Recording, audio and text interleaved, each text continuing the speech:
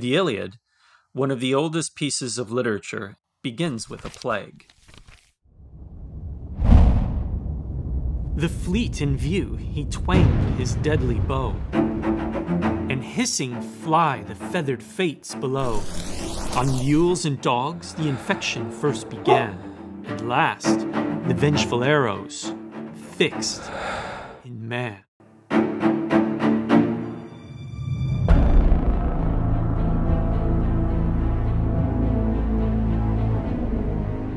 Stories about great change often begin with a plague. No matter how vast your kingdom or how tall your monuments, disease and infection weakened economies, armies, morale, and ultimately brought the demise of even civilizations.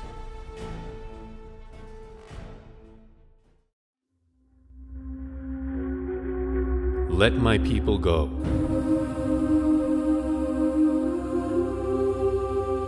So that they may worship me. Or this time, I will send the full force of my plagues against you, and against your officials and your people.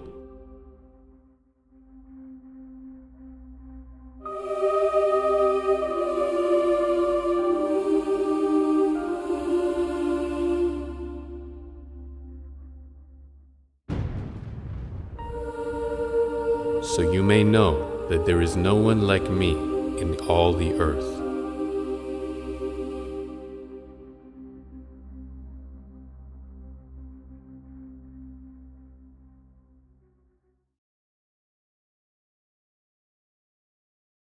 In story after story, once a human being has been humbled, and the gods and their higher way of life are appeased, the plague is lifted. Notice just how clear that sounds. The plague is lifted. There's more to this plague than simply what's under a microscope. It's part of something bigger. There is unease and unrest even before the sickness spreads. Ancient Rome suffered several deadly plagues. The first of these arrived at a time associated with tyranny and moral corruption: Nero's reign.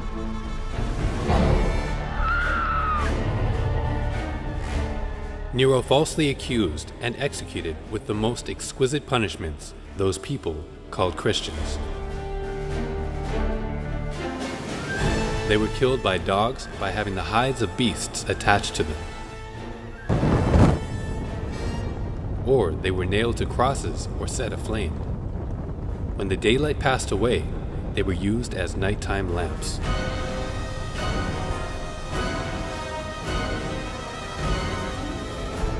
Tyranny, madness, depravity. This is how history remembers him. Rome rebuilt to even greater heights.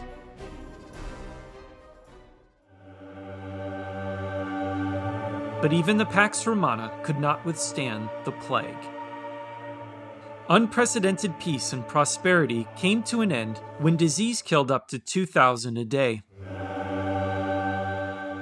and wiped out a third of the population in many areas.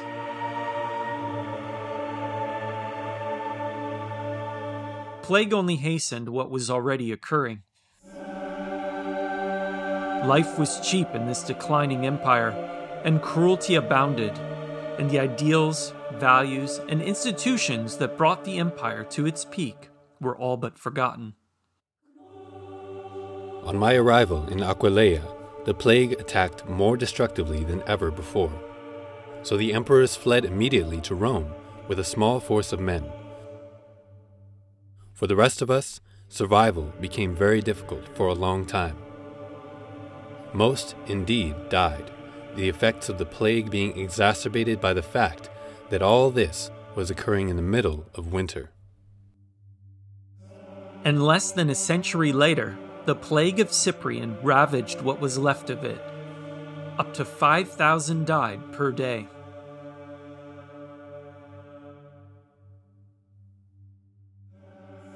If Rome's great mistake was to persecute Christianity, then what is our mistake today?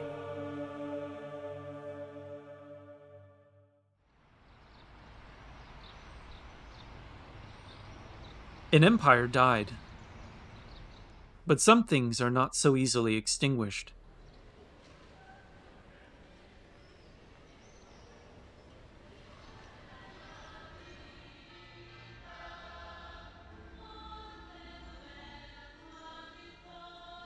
Generation after generation, century after century, millennium after millennium, plagues are part of the human experience. Civilizations come and go, but plagues always return. In China's highly developed civilization, people always knew that plagues were the will of heaven.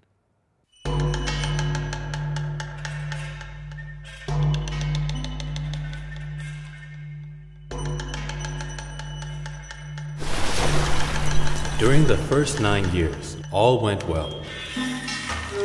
Grain harvests were large. The people were happy with their work. Doors were left unlocked at night. That was the period of first abundance.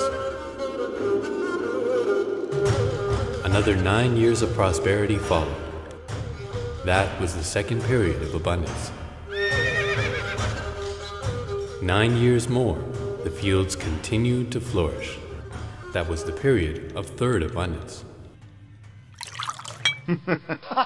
During that time, the people enjoyed great happiness. Who could have foreseen that extreme joy would give birth to sorrow? In ancient China, plague was a prelude to change. When a good king can reproach himself, the land prospers. When a king puts the blame on others, the country declines. When rulers became cruel and corrupt, natural disasters followed. Famine, rebellion, and destruction would bring each of these once great and powerful dynasties to a close. The Han Dynasty is considered a golden age. But its last years tell a different story. Massacres, puppet emperors, and the evil warlord Dong Zhuo incited war and rebellion. He would publicly torture his enemies for entertainment in gruesome ways, such as cutting out their tongues and eyes and burning them alive at banquets. The villain Dong Zhuo has robbed the empire and murdered the emperor. Heaven and earth will not bless him. The gods and men alike will not accept him.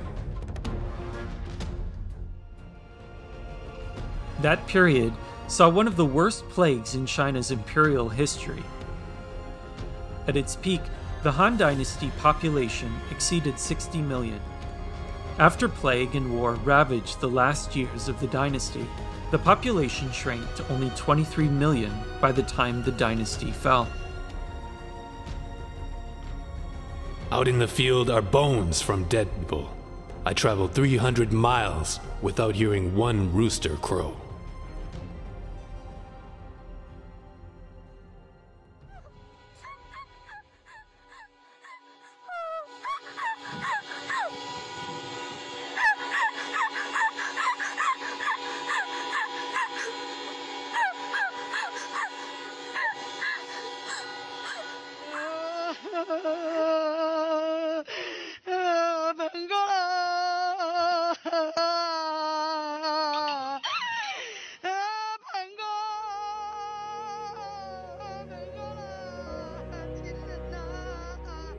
The question in everyone's mind is, how could this happen? Why now? And why us?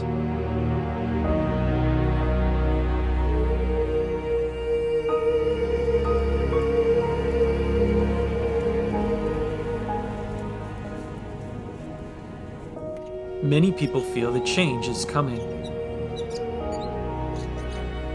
Many people feel that we are at a turning point.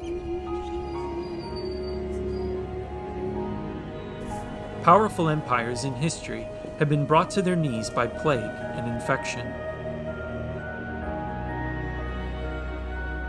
It's not far off to expect that history is repeating itself.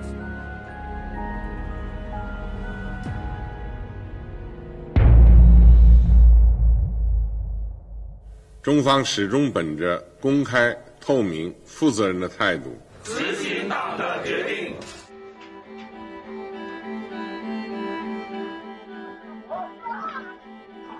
Here, truth can be harder to find than treatment.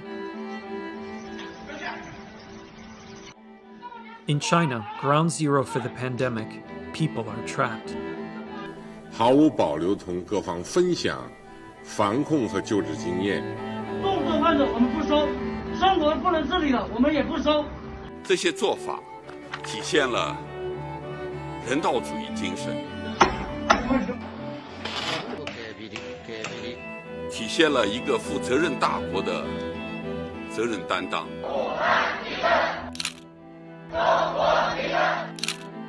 随时准备为党和人民牺牲一切。因公性质，其中大米案占92.5%。 The party has celebrated the dead as martyrs of the Chinese Communist Party. 体现了中华民族同舟共济、守望相助的优秀传统。 In reality, they are the victims of a cruel regime.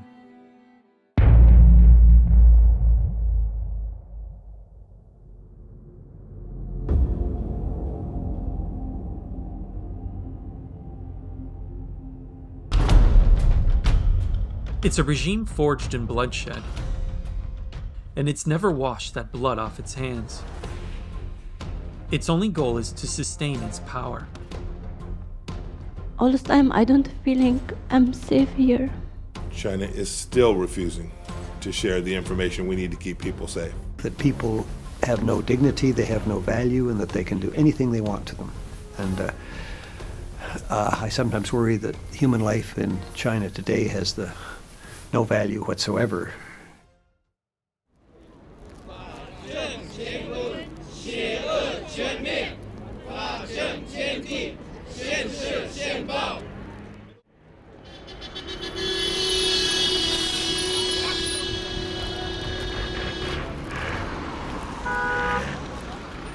Go!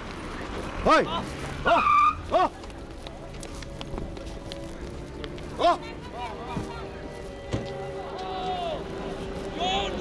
快走，走，走，走，没什么，快走，走。 Spiritual believers of all faiths are persecuted. I was taken to a special room and placed in a high chair. Bands held my arms and the legs in place and tightened when they pressed a button. The guards put a helmet on my shaved head. Each time I was electrocuted, my whole body would shake violently. Why? Simply because the Chinese Communist Party cannot allow people to believe God is higher than the party. Long live Xi Jinping. Anyone who could not memorize a book of slogans and rules within 14 days would be denied food or beaten. Would be 1.5 million people detained in concentration camps in Xinjiang right now. If the world had stood up and stopped what was happening to Falun Gong 10 years ago, not a chance. I was a young surgeon. We come to a place called Western Mountain Execution Ground. More than 100 armed police. They were there. Chief surgeon said, get the liver and the 2 kidneys. When I cut through, blood still coming out. That means this person's still alive. We couldn't say no because there's no way you can say no. Killing your own citizens who believe in truth, compassion, forbearance. You are killing these people for their organs? What outrageous behavior. Are you a civilized government? Are you worse than Hitler? Are you worse than Stalin? They're tortured to death until they renounce, or rounded up in concentration camps to be killed for their organs, which are sold on the foreign transplant market. It's inevitable that justice will prevail. However, it's our choice whether that happens sooner rather than later. Can we allow evil to write this chapter of human history?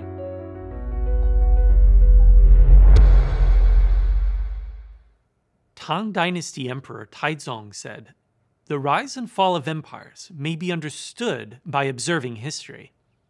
There is a lot of wisdom that has been passed down through the ages. Humanity has prevailed because we value integrity and compassion, human dignity and justice. But these values cannot survive under a tyrannical regime."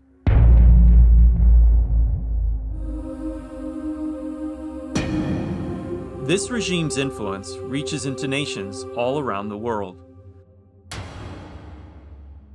And it has spread something more sinister than even the virus.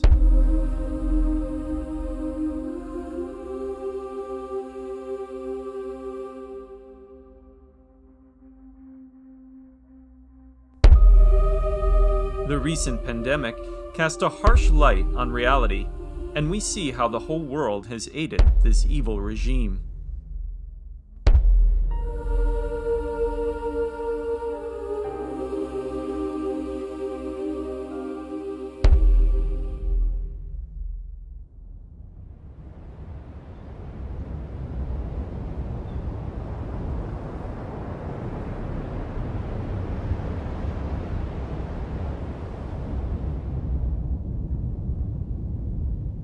When things are chaotic to the extreme, order must be restored.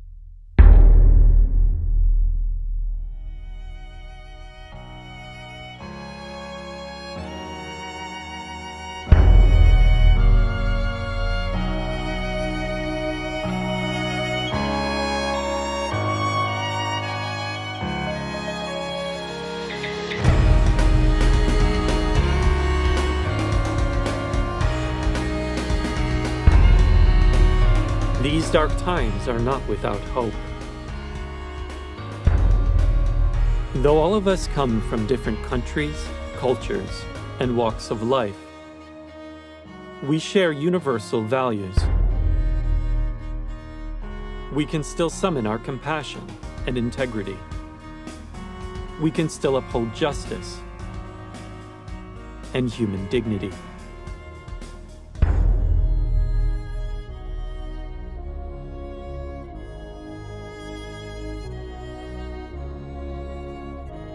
we have a say in how the rest of this story plays out, and whether we leave our next generations with a brighter future.